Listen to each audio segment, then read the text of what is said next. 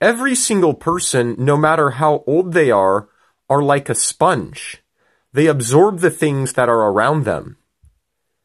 Many people think that they are honoring God because they have correct theology. But the things that they allow around them, they absorb, such as worldly music, their TV, going to worldly movies, having worldly, ungodly, perverted friends.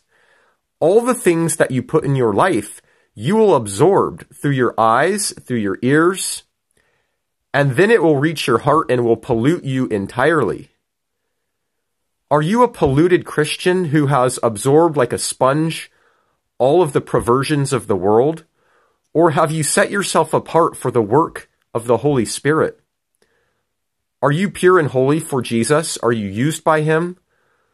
Or are you perverted?